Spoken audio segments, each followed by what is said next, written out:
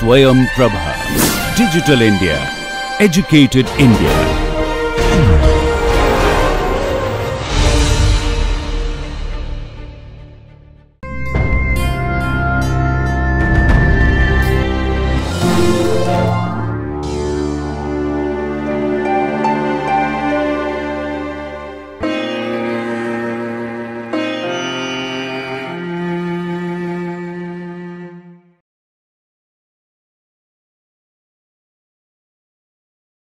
Yes, question.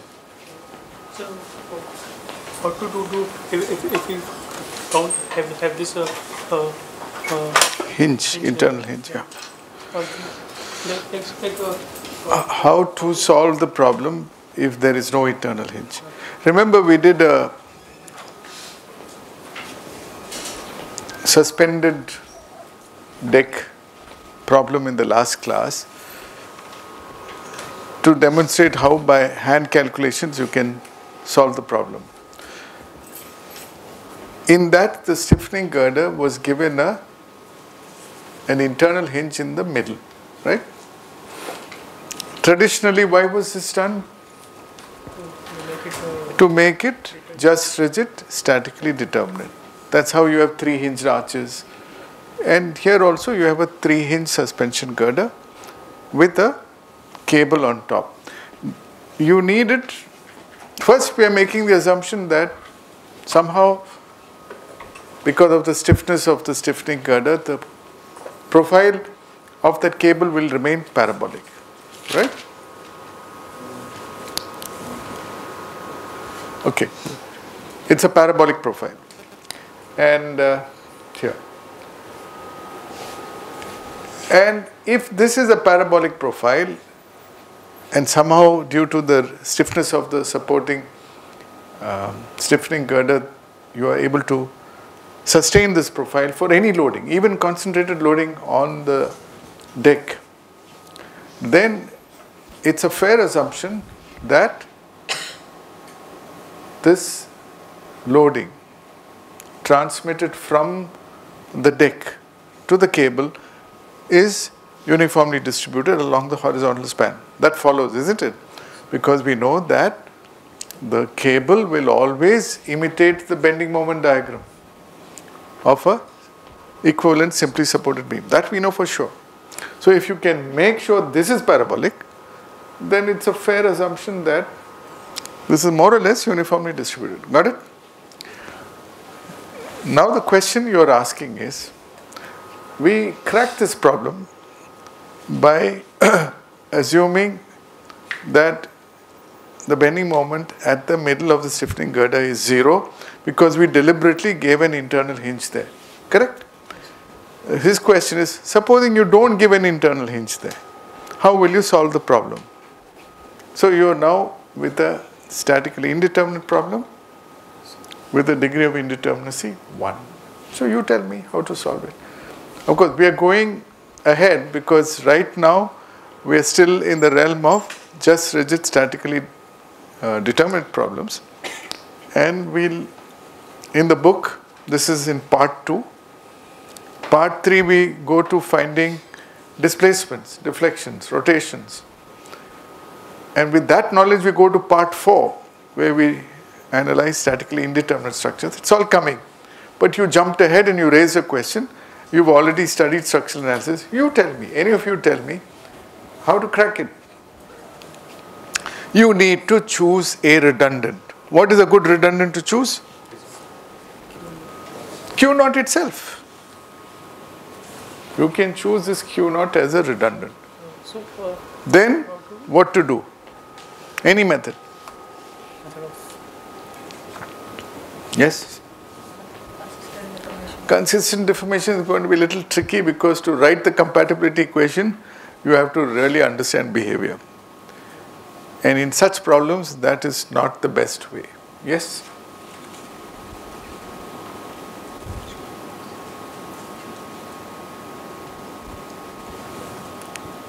You can do it. But the easiest way, whenever you have problems with cables or with springs, a good method is the energy method, the theorem of least work. Right? So you find out, write down an expression for the complementary strain energy in terms of Q naught. For a beam, can you write an expression for bending energy? Yes. We'll come to that in the next. Can you write for the cable? Can you write for the suspenders? For the suspenders, you have to now include the actual strain energy in the suspenders. So the moment it becomes indeterminate, you have to bring in, you have to know values of the flexural rigidity of the beam, the shifting girder, that's done. Next is the axial stiffness, which you need the axial rigidity of the vertical members, and each vertical element suspender has a different length. EA by L you have to bring in. And if you want to be really accurate, you have to include the elastic stretch in the cable, which we've ignored because we are saying it's perfectly inextensible. Once you make that assumption, you can ignore.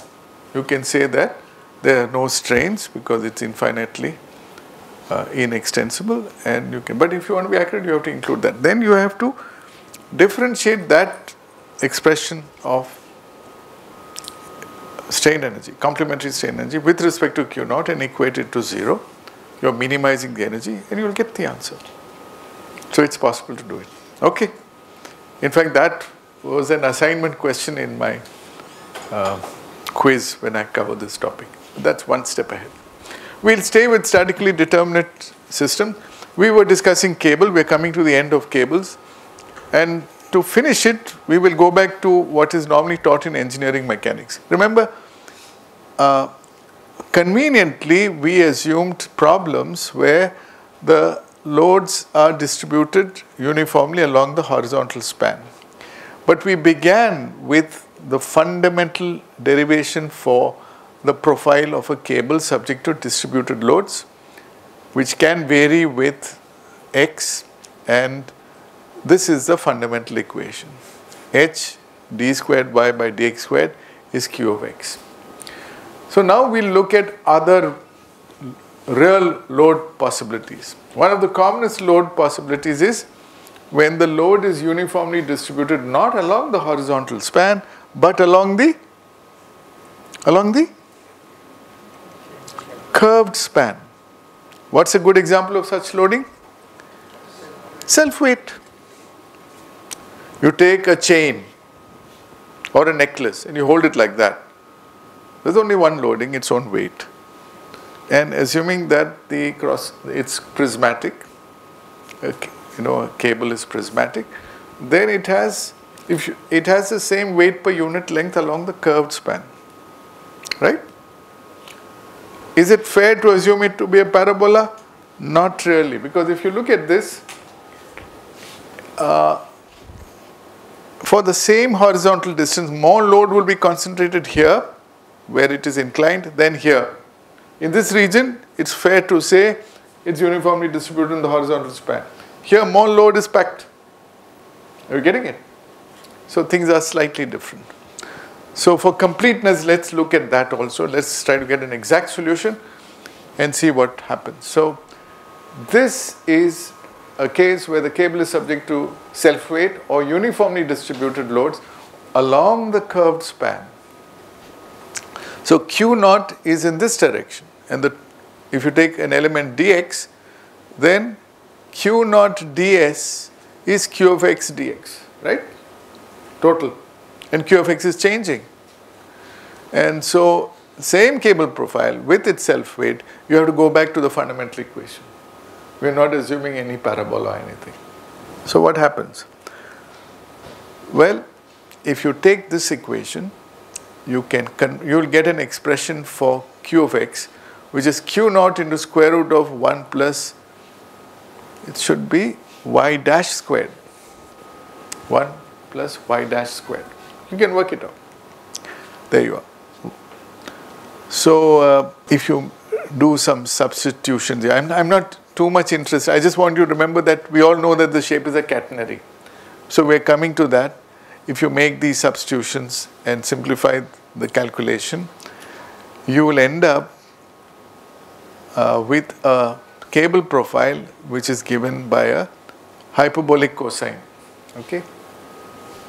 And if you apply the boundary conditions, you will get this equation for your cable profile. It's just important enough to know that the cable profile is not a parabola, it is this. In fact, if you take a simply supported beam and give this loading, then the shape of the bending moment diagram will be a catenary shape. This is called a catenary. Catenary, I think, comes from Greek or Latin. Catena means chain. Okay? So just know this. It's a little complicated because to solve this is tricky because you've got H here and you've got H here, and it's not easy to solve. How do you solve this? So let's take an example.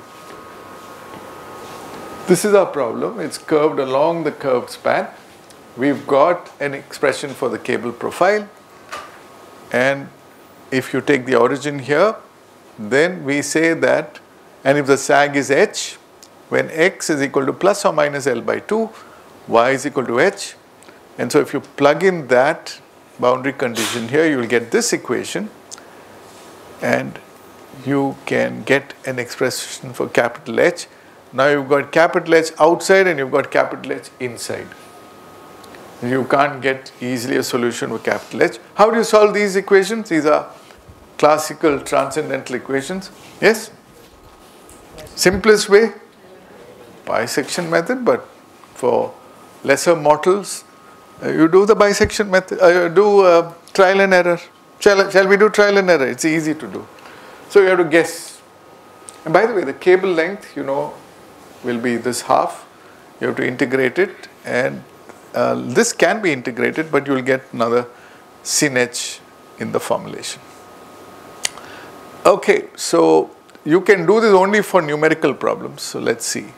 So if you plug in all this, these are the equations. Catenary profile, capital H is given by this, and the cable length is given. This in summary is all that you need to know. In fact, remember yesterday I asked you a question of, what is that? Amazon asked a question. I later realized that this problem has been solved in the internet. And one poor fellow went and Googled and got all these equations and actually slogged and tried to solve it. And he found that he could not solve it. And then he was wondering why no solution is coming. Then only he got the answer. So you can look it up. So that those things can also happen. Okay. So let's do a solution for a problem like this. A cable is suspended between two level supports along a horizontal span of 75 meters. If the cable carries a dead load of 5 kilonewton per meter along the length of the cable, and if the central sag is limited to 1/10 of the span, determine the horizontal tension, the maximum cable tension, and the total length of the cable. Okay, it's a very interesting problem. So how do you solve this? Well, first let's do what is easy. Let's assume it's parabolic. You're not going to make a big error. We'll actually find out how much error you make. Parabolic means we know everything. Remember? H is so easy to calculate. Q naught L squared by 8H, you plug in the values, you got something. N max is always at the support. You know the vertical reaction is Q naught L by 2. And you got H, so the resultant of that, you got it. See, at this stage, we should master the concepts. Doing the calculations is is easy. Anybody can do it. So we've reached that stage. We're just looking at the concept. In one shot, you can tell how to solve it. And we have an expression for the total curved length, plug in. So we've got solutions based on the good work we've done till now. But let's do this exactly. For the exact solution, this equation is not correct. And you know the correct equation. This is the correct equation. And unfortunately, it's not easy to solve, so let's try it. So let's use the boundary conditions. We know that half the horizontal span is so much, and h is this. So h 7.5 meter, if you plug in here, will be this. Q naught we already know, but h by Q naught is coming here, so we have to solve for h by Q naught numerically. Actually, we can take this solution for h and h by Q naught and try to crack it. That's a starting solution. Okay, so this is what we need to solve. So, starting with the approximate value, we'll take h by Q naught given by this equation, remember?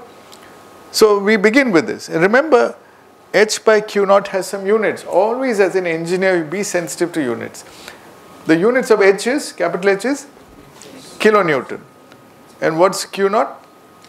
Kilonewton per meter. So h by Q naught is meters. And it makes sense because this is non-dimensional because it doesn't have any value. This is meters. So h by Q naught must be meters. Always think like that. So your feet are on the ground. You don't make blunders. So it's sensible to take this as a starting value. Then you'll find that this term is what you need. Sorry, this term. So let's call that A. And then you calculate this as a function h by Q naught. And you see, this can be written. So this is the equation we are trying to solve. You can solve it by bisection method, but you can solve it. So we'll plug in the value of h by Q naught here, plug it in, and we should get 0 for an exact solution. But unfortunately, we got something plus. So then we say, let's change this value. We increase 93.75 to 94. Plug it in, and instead of 0, you're getting plus 0.08, which is good for a practicing engineer. Even this is good, but this is even better. Take one more step. What will you guess? Tell me. It's your guess. You made many guesses yesterday, remember? 70 meters, 60 meters, 65 meters. Luckily, you didn't say 65.325 meters. Now tell me, what's the next guess? Huh? 94.1. 94.1. Okay, I jumped 94.2. Even that's not good enough. So, 94.5 is still high. 95. 95, that's it. 95, you made it. Now don't waste your time. 95. But if you chose a parabola, you would have got 93.75. Okay? That's it. So this is an exact solution. So you can find capital H as this 95 by 5, N max is this, and S, you know the equation. So this is how you do it, but a lot of work was involved in getting that equation. Basically, H by Q naught is a key thing. Just to demonstrate, so that tomorrow if someone says, can you do it the exact way? I say, I can do it the exact way. But I don't want to waste my time. And let me see the error. After doing so much of hard work, I must get some return on my investment. Good engineers are always lazy. They don't waste their time. Academic engineers have all the time in the world because they are not interested in actually constructing anything, only in publishing papers.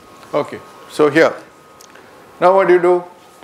We notice that the approximate solution is fairly accurate. The error is less than 1.5% if you compare the earlier solution. Hence, for all practical, 1.5% is, why is for an engineer 1.5%, civil engineer, 1.5% totally acceptable? Why?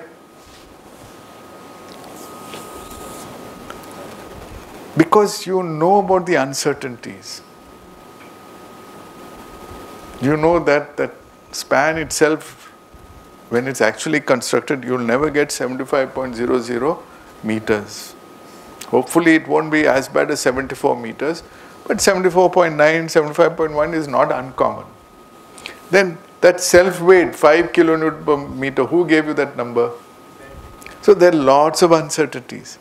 So when you're making massive errors to the order of 5% there, this much accuracy is all fictitious. You don't really get that accuracy. And so that's why now from now on, you know, parabola is good enough. Right? Good. So I'll ask you a tricky question which I want you to do,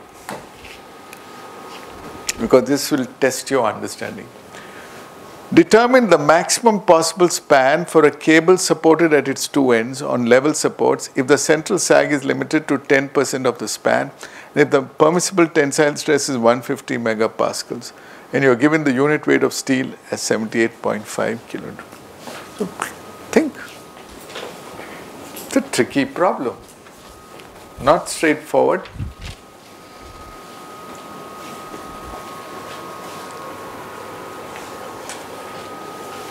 Here, normally you're given the span. Here, the span is not given.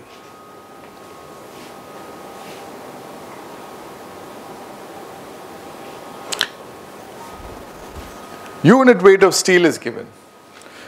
Diameter of the cable is not given. What is given? So, I will find the area of the stresses. You find whatever you want. The question is, just give me what is the maximum span. Only thing given is the allowable tensile stress. Don't exceed this. So, where is the maximum tensile stress going to come? That's a support. That support stress should be limited to 150 megapascals. Now, obviously, whoever made this question knows that some things get cancelled out. What gets cancelled out? That area which you want to find.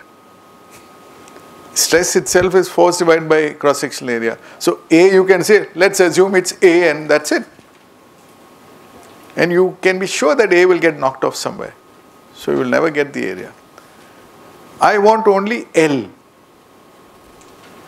Do it. At least show me a way to do it.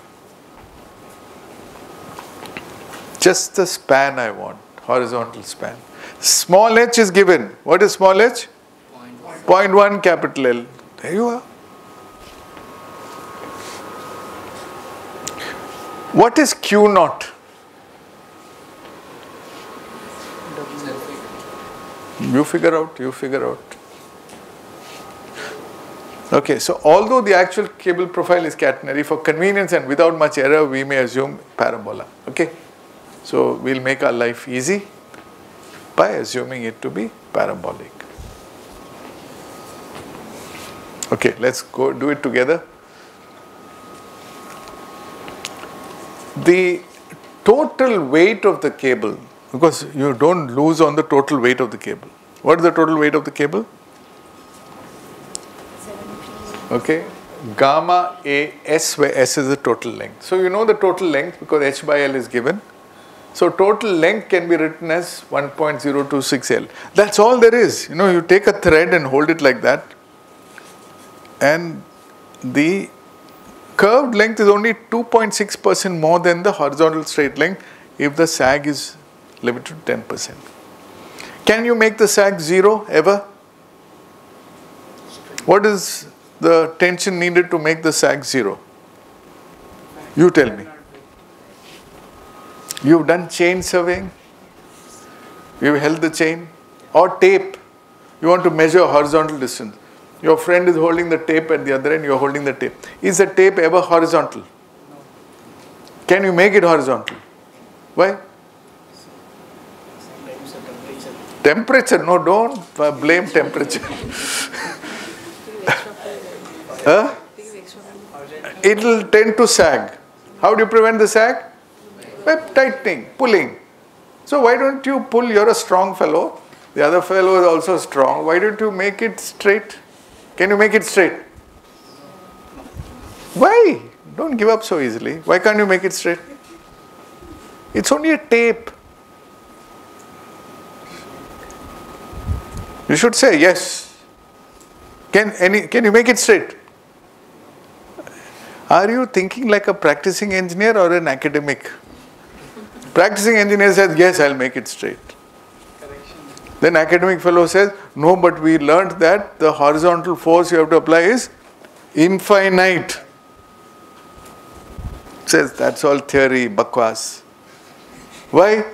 You measure the deflection and tell me. Because the tape is so light. So yes, I can't make the deflection, the sag 0.000. Arey yaar, if it's 0.1, I'm happy. Can you make it 0.1? That's being practical. And what's the error you're making? Nothing. So always be practical. But if it's a heavy cable, no, it's not going to be easy. Are you getting the whole point? So be practical. Infinite means a large value. Do you follow?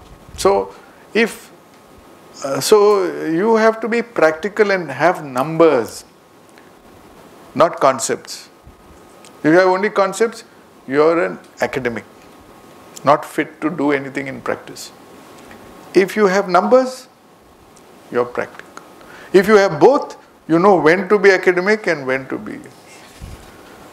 Sometimes when you are in a dispute, it's always good to be academic. When the other person, the poor engineer, has no defense against your powerful arguments, and if you show partial differential equation, just show the formula for catenary, he'll faint. Because those weapons, but don't unnecessarily use the weapons when the weapon need not be used, should not be used, right? Don't get fooled. There's a semblance of sophistication, but it's a imagined sophistication. There's no real. Common sense is what you need. See, with all that sophistication, you could not answer yesterday's question of the solution being so straightforward. Okay. So you can write Q in terms of A and L. Agreed, A is unknown, you correctly point out, L is also unknown. But we are guessing that somehow that A will get knocked off. It's a good guess. This is the total weight. A is in meters squared, L is in meters. Now H is QL by 8H. How do we say that? Instead of saying Q naught L squared, we are saying capital QL, like capital WL, right? That's the right thing. So you're saying this and you're getting H as 1.25 Q. Look at the units. Q is in kilonewton.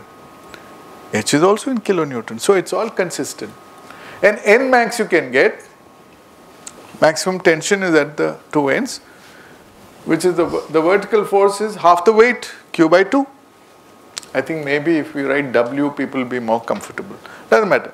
Q by 2 is the vertical reaction and horizontal reaction is H, substitute, you get this. Now, this Q is where you substitute this quantity 80.593 AL, you've got an expression for the maximum tension in the cable when you have 10% sag. Now what to do? Find out the maximum tensile stress you can get, which is this divided by area, and that is limited to this. So if this is equal to this, then L is limited to 1.382 kilometers. That's how long you can. Good question. That's it. All you need is clear understanding and you can do it. Now if you change the question and you say L by H is going to be even smaller, let's say you want to make it L by H equal to 100, then also you can solve the problem. You can't make L by H equal to infinity, but L by H equal to 100. Then you see how many, will you get a larger answer? Will you be able to get more kilometers? At least you should answer that. Obviously you will. How much will be that answer? You can try to solve this. When the sag is less, what will be the answer? Actually what will happen is your N max will tend to H. You understand? That's what will happen. Okay. Now we'll conclude by asking the key question. We made some assumptions. One assumption was the cable is inextensible. But actually nothing is inextensible. So if it extends, why will it extend? Why will the length of the cable be more than what it was before you applied the load? We are applying tension. Subjective to tension. Subjective. So, say clothesline example. You bought a new clothesline and you tied it across two hooks and you could play with like a guitar. Twang, you can hear the sound. Very tight. What is the deflection in the middle? Is it 0? Little academic engineers should also be there. Nearly 0 you should say. Don't say it is 0. How can it be 0? Yeah, self weight will be there. You need infinite force to make it 0, right? It will be nearly 0. Maybe 0.01, depending on how long your clothesline is. Now you got us, if your clothesline is 1.3 kilometers long, it won't be 0. Right? Okay, so you know that. Now you hang something in the middle. A hanger. You say your jeans, you bang in the middle. What will be the deflection there? The sag, it will go down. It won't be 0. How much? You can work out. Let's say your original length of cable was, say, 6 meters. Now what will be the change length of the cable? Will there be a change length? Or will it remain 6 meters? This is interesting. You buy a gold chain for your wife. All you have to do is to hang some weights on it. And you say, look, your gold is increasing every day. Does it make sense? Something is wrong, no? So will the chain become longer? To answer correctly. What will happen in the gold chain example? You tell. Break? No. You're an engineer. Maximum tensile stress you don't exceed. It seems foolish, but you took all your savings and you bought a gold chain for your wife. Don't say kilometer. How many meters? Will it be less than a meter? Okay. How much can you afford? 1 foot. 1 foot is quite a bit. 300 millimeters. Then you got a bright idea. He said she won't like it, she wants it 600 mm. So every day you hang a weight in the middle. Then you remember this class, elastic stretch. So let's say you're able to increase it slightly. Are you really increasing the quantum of gold in that chain? Why? How is the chain valued if you want to sell it? By the weight. You go back, you hopefully get at least the same weight. Sometimes the weight reduces because of all your experiment. But it remains the same, right? So how will the weight remain the same and the length increase? What's the magic? Let him answer. Yeah. What will happen? Actually, the length will increase. Length will increase slightly, but what's the cost? Volume is the same, otherwise weight won't remain same. What will happen? Some extension. Extension is there. 300 mm, you got 310 mm with great effort. But the weight is the same. What does it mean? Huh? Cross section is reduced.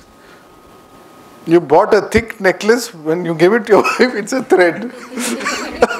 She won't like that also. So you can't fool the ladies. They're very clever. They know everything. Weight also they know, length also they know, diameter also they know. So be careful. Don't play these games. Okay? Right. Now, why will the length increase due to self-weight? tension is there.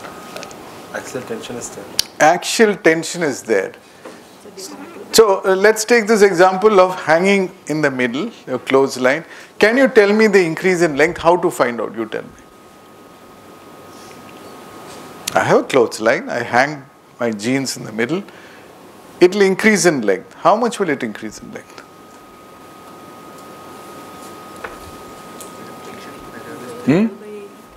Tell me a method. Let's say you know the sag. Once you know the sag, you can find the axial tension. What will be the axial? Let's say you got 120-degree angle. That means 60. Your weight is W. What will be the axial tension? Weight is W. What is the tension in the both sides? Hey, you should use brain, no calculation.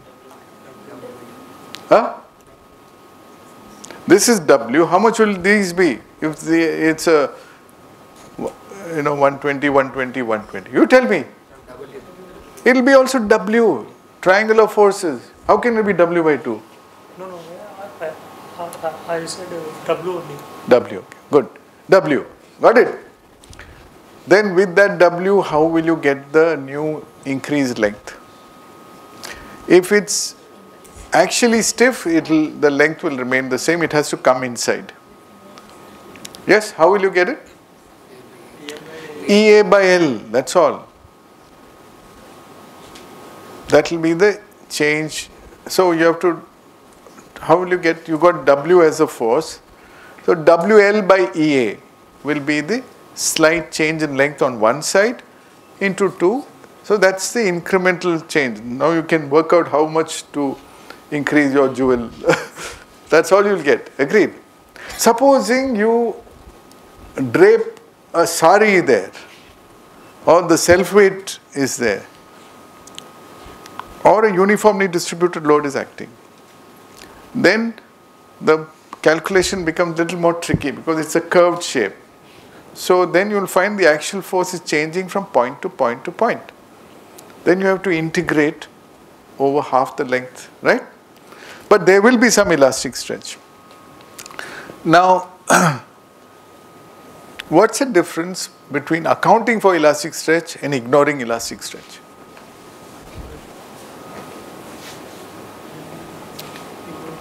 What is the difference between accounting for elastic stretch and ignoring elastic stretch? We are doing cable analysis. We are finding maximum cable tension, sag, length of cable, all that.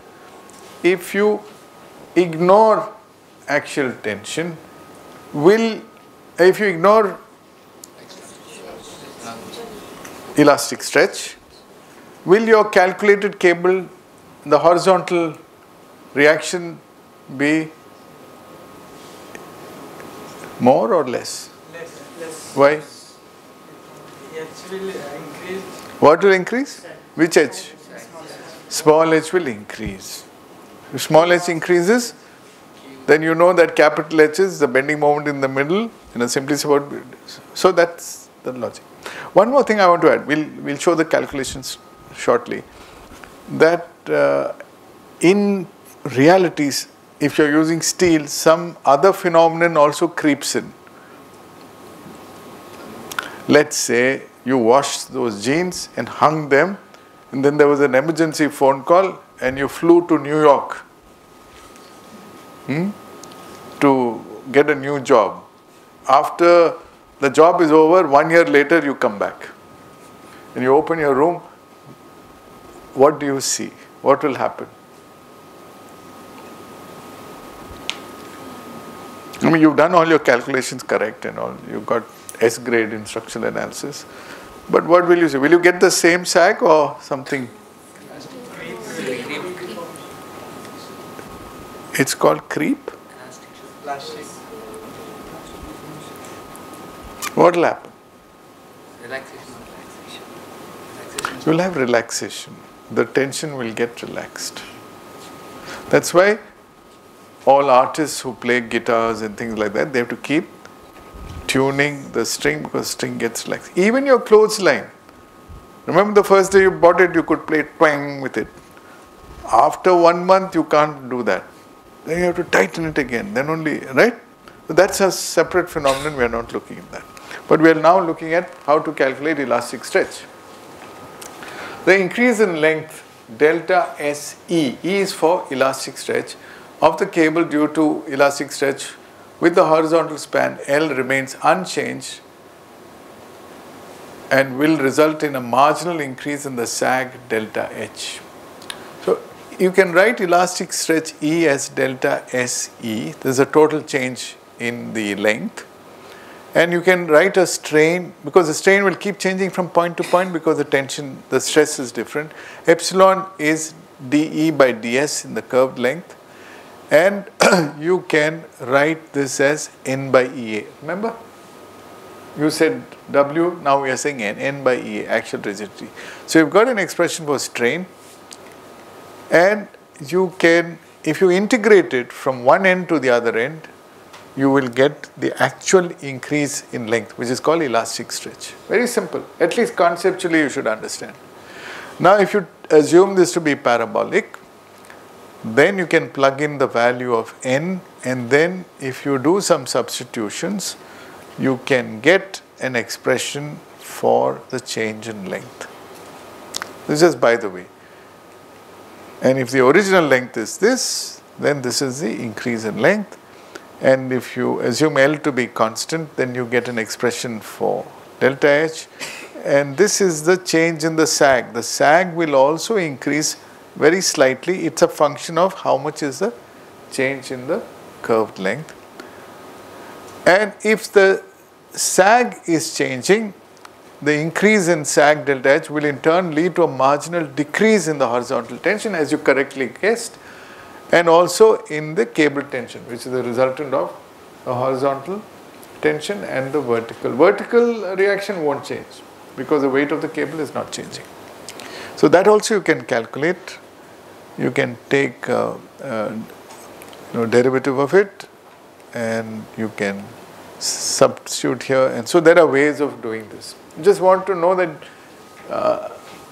academically you have powerful instrument which the poor practicing engineer won't know. But you have the tools. If you want, you can find. You can actually take a problem and do this and see how much effect it makes. But qualitatively, you should know what's going on. The percentage change in the maximum cable tension is given by delta N max by N max, and you can even get an expression for that. Next is someone talked of temperature. You only talked of temperature. What do you think will be the effect of change in temperature? Two possibilities are there. One, increase in temperature. So what happens if temperature increases?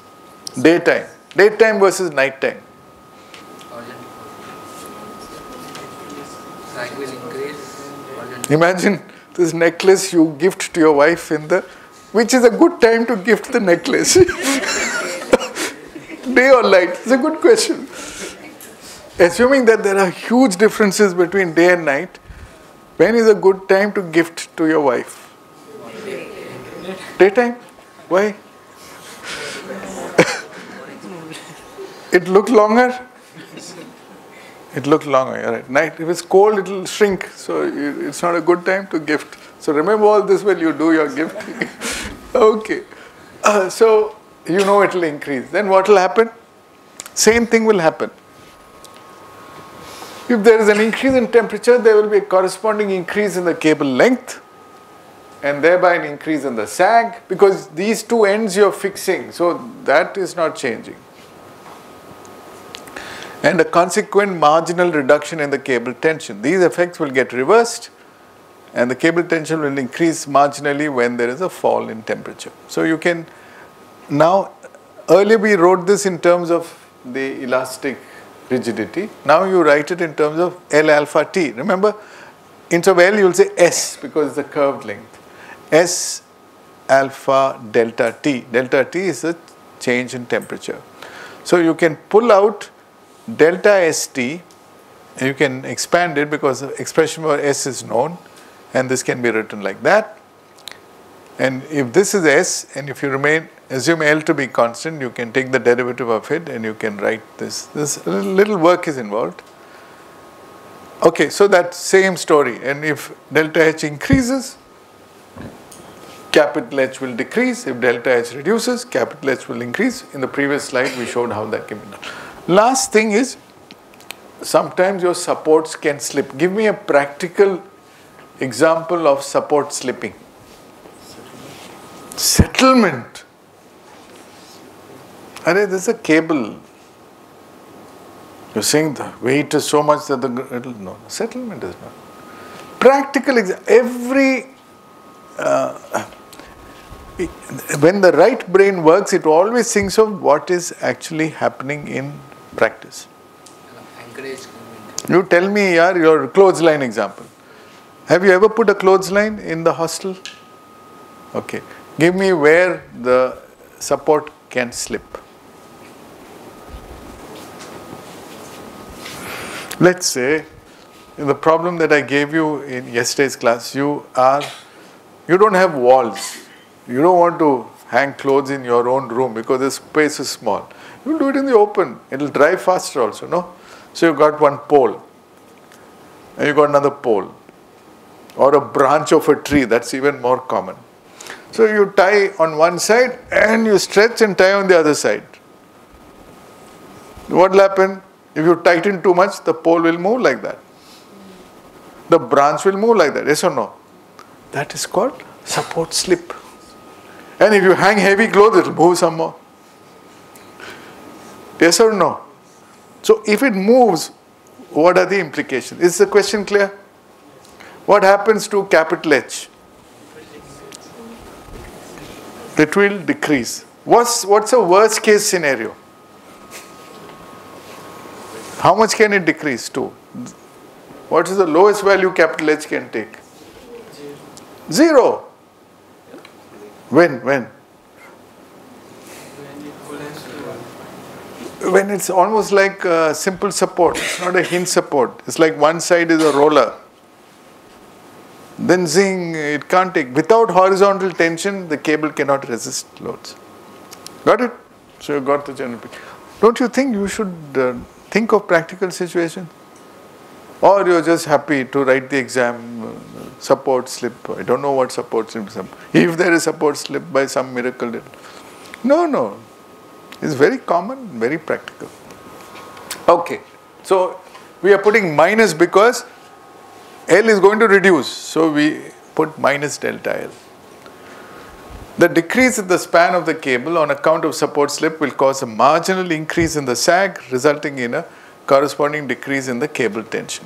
So H can be written like this, and assuming S to remain constant and differentiating on both sides. So there are ways of doing this. So in terms of delta L, you can write delta H. This is just to complete. You have these notes. If ever you need them, you can apply them.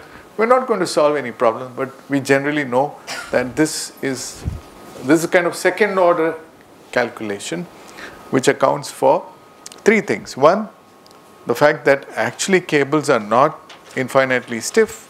There is something called elastic stretch. 2, temperatures can affect the sag and the tension in the cable. 3, supports can also slip. Okay. That's it. We finished cables. Now we have one more topic in this chapter on funicular systems, cables and arches. We'll now look at arches. Now we look at 2 types of arches, funicular arch and non-funicular arch. What is the difference between a funicular arch and a non-funicular arch? Correct answer.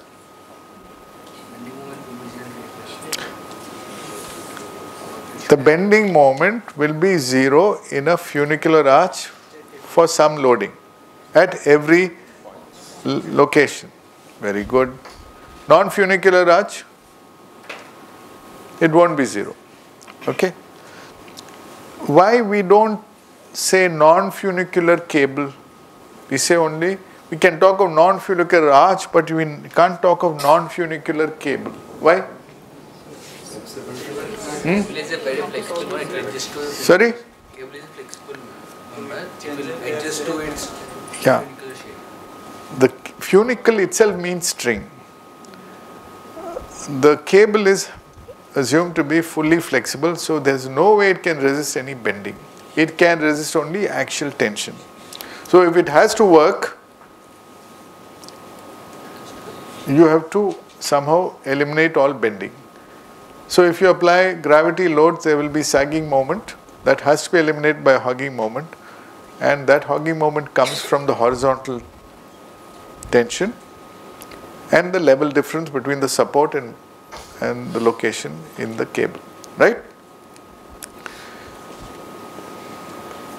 So a cable is always funicular because a cable is like a chameleon. It will keep changing its shape depending on the load. If you put a concentrated load, straight lines. If you put a UDL, curved, etc. Arch is not like that.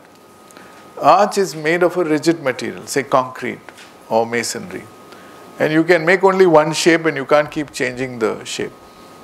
So you make one shape, and ideally it should be a shape for the predominant loading. Let's say the predominant loading in an arch is self-weight. Like in a vault, in the olden days, I'll show you a picture of vault. Let's say you are an old primitive man and you have to build a house, and whatever material you get, you use to build it. Could be mud. What is the ideal shape you will build? Let's say something happens and we are hit by a meteor and everybody dies, you're the only guy alive, and we've gone back to the Stone Ages and you have other people, primitive people, and you are the builder. With this knowledge, what is the shape you'll build your hut with? Ideal shape, you have to tell. Don't tell them, they won't even understand. They're all tribal people. But you can build. What shape? You know enough. Your memory has not gone.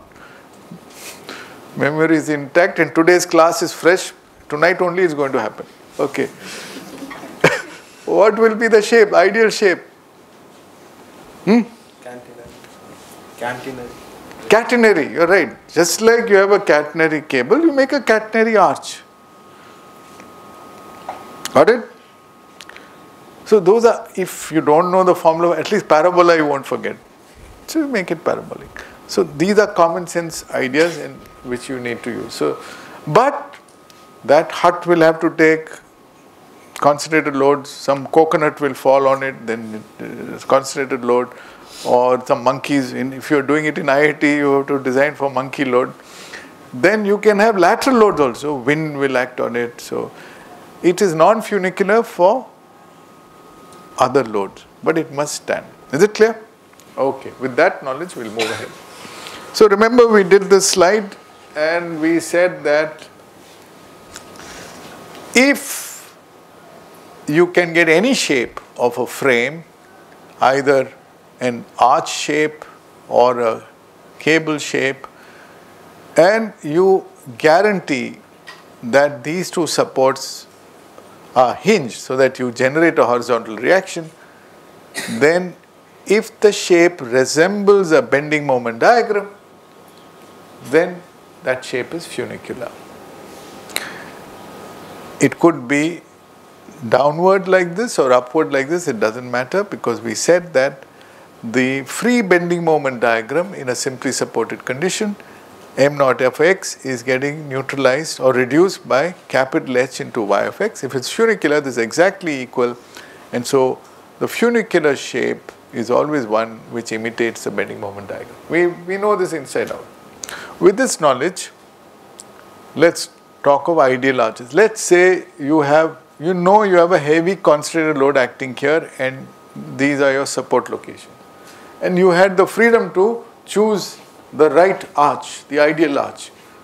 You must always choose a shape which imitates the free bending moment diagram. So this will be the ideal arch. And you can easily work out. So even though this is a rigid joint, you can treat it like a hinge joint, because Actually, every location here is going to act like an internal hinge in a funicular situation. Is it clear? Because there's no bending moment. So this is guaranteed. If you have two equal loads, PP acting here, then this would be the ideal shape and so on. So there's nothing to learn in funicular arches. So these are called linear arches. Okay? If you have, let's say you're building a bridge and there's a water body here and you want your vehicles to pass over it. Instead of a suspension bridge, I can do this. I can have a deck on top and put these, I won't call these suspenders, I will call them struts, and they will transmit the load to the bridge here. Right? If they are very closely spaced, maybe I can assume it's uniformly distributed, in which case the ideal shape of this is parabolic. Okay, that's called a parabolic. This is the vault that I talked about, barrel vault, which you better plan tonight. It might happen and you might have to build it, so better know what formula to use. You have a rise, this is called the rise of the vault and this is called the span of the vault. Here, you can treat it as an arch because it's only a small extension. 3D, it's called a vault. If you have a dome, then it's a series of arches. And the ideal shape would be a catenary arch if it's only self-weight. I'll just show you some pictures of some work I did many years ago. Using coconut shells, just memories of old past come. So when I was working in Delhi doing all hi-fi stuff, and then when I went to Calicut, I said we have to do something using local materials. And the coconut shell is the most neglected common material available in places like Kerala. Later these houses were built in Orissa also by some students. So if you take a coconut shell, you'll be surprised how much load it can take. You test it in the lab, how much load do you think it can take? Well, we tested lots of these shells. They are freely available, all broken shells. Well, half a shell, it can take up to 500 kilograms. Quite a load. So, but how do you use it structurally? So we had two solutions. One was, we ideally want a catenary shape for a vault, but how do you use it? Well, we said you can string one on the other, closely fit. How do you do that? You drill a small hole, there's an eye so it's easy to drill, and you take a small wire, less than 1 mm cable through, and tighten it. And so this is actually done. This is a removable formwork. If you want to build 1,000 houses like this, no problem. This can be academically designed to have a perfect catenary shape. Okay? Which guarantees it will be in pure compression. You have a simple ordinary footing on this side, and you run an 8 mm bar on top there. You can embed it in concrete later, and you make these strands and take them through and connect it, and you can string these. These are strung on the ground. All our students did that, and you've got this coconut shaped house. And then what do? To make sure you get integrity sideways, we put bamboo strips so that all the shells are connected in the longitudinal direction. You put plaster, minimum plaster, and once the plaster is set, it will stand. Why? Because it's in pure compression. And then there are joints here, you unbolt this and remove this and take them away. And then you plaster from inside. Inside plastering is a little more tricky, especially the top portion will tend to fall off. But you can do it. And you get a lovely house like this. This is a house constructed in the campus of REC Calicut, now NIT Calicut. And we built many of these. We built schools like this in a few places. it won some awards. Just to tell. And by the way, these walls, they are also made of coconut blocks. You have a small mold, put 3 shells, and put any matrix on top. Even mud will do, but a lean cement matrix you do, you cast it. And this was done near a river, so it was just put in the river, the stream, and hardened, and then when it's dried, it can take load. So you can make walls out of this, front and back. And very simple, we took 12 feet high, 12 feet wide. You can make any number of houses like that. It is designed. It is designed to take all kinds of load, wind load, concentrated load, simple calculation, because you know the flexural strength that you can get. Just by the way. So, it's fun. And you can actually build house. And it's like sitting in an air-conditioned house because there's trapped air. Very comfortable. Okay. So, you have this situation. Now, I want to ask you some simple questions. You know everything about parabolas because cables you've already mastered. What happens if, okay, let's take a 3-hinged arch. In a 3-hinged, why did people go for 3-hinged arch? Because they become statically determinate. This is simply supported. Is this an arch? I remember in an earlier class I drew this on the board and I said this is not a real arch. Why? Because there's no horizontal reaction possible here, so it will have bending moment and it's non-funicular. But if you make it hinged and you put another hinge on top, then this is 3-hinged and you can calculate. But do you really need this hinge? Can we get rid of this hinge? Yes, you can, because the shape is funicular. So you can get rid of this hinge. Whether you put the hinge or not, this will also work. This is not needed for this loading. Okay, this will also be hinged, funicular. And do you need to make the bottom fixed? No. This shape is funicular for this loading, and so all you need is to get a horizontal reaction. Even if you make it fixed, you won't get any fixed end moment here because there's no bending moment anywhere. So I hope you understand these simple concepts. Now, you can easily calculate the reactions. By now you're masters in this. Supposing I load only 1/2. Now these are all fun questions. I load only 1/2. Is it funicular or not? It's not funicular. Agreed? But is it statically determinate or not? Can you at least tell me what the vertical reactions are? What is this reaction? This W by 2, how much of it goes here, how much goes here?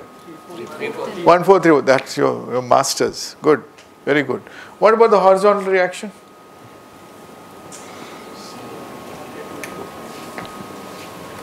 I'm saying that also you can, without doing any calculations, in your brain you can tell me the horizontal reaction.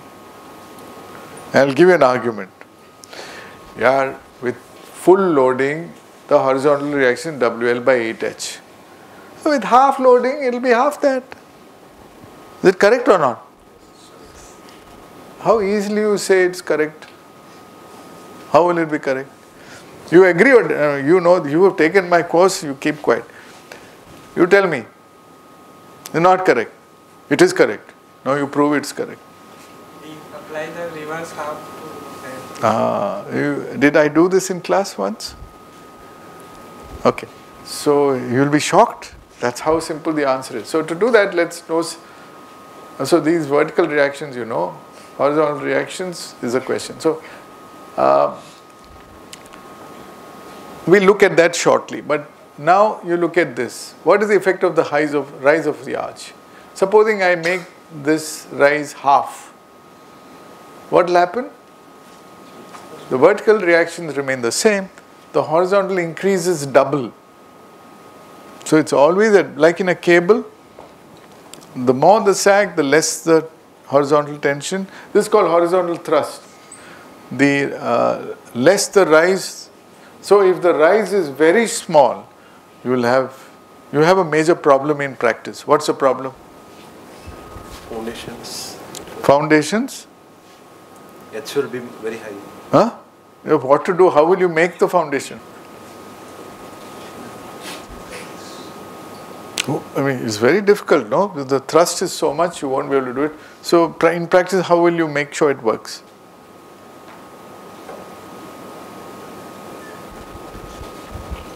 What's a clever thing to do? Increase the height. This is a defense requirement. Actually came. The defense requirement says we want to hide it so that the enemy planes can't even see it, and we'll put trees all over it so nobody sees it. What are they called? Even Hitler have bunkers like that. So this is a requirement of the client. It has to be shallow. What to do? Pile foundation. You need raker piles at that angle. No. Huh? Yeah, just tie the two sides with a fairly stiff cable element. The tie will take the tension. After it's going to. So those are practical things you can do. Okay, anyway, you got the idea. Compare this with this. The question you can get in an interview. I've discussed this in class with some of you. You keep quiet. Okay, remember? Others, this will give a chance to the others. This will deflect like this will deflect like this. Got it? And the ones who remember the formula, this will be the formula here. Right?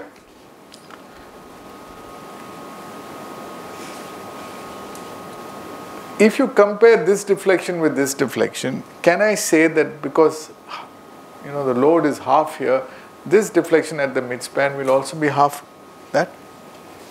Yes or no? How many people say no? I thought majority will say no. How many people say yes? Okay, at least can you guess? Will delta 1 be less than delta or by 2 or more than delta by 2?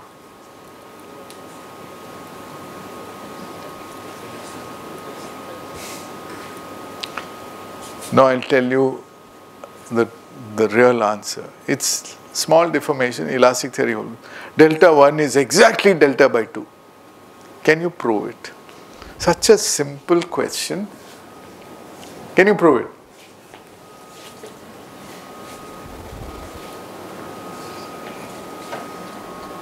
It can be proved. It's principle of superposition. How will you prove it? Tell me. So he's saying, why don't we superpose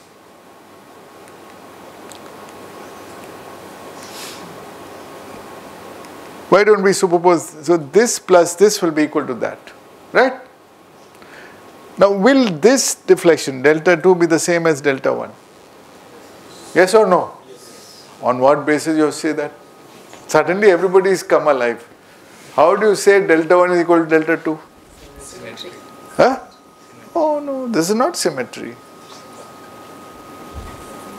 You must give me a convincing answer where everybody in the room says, correct.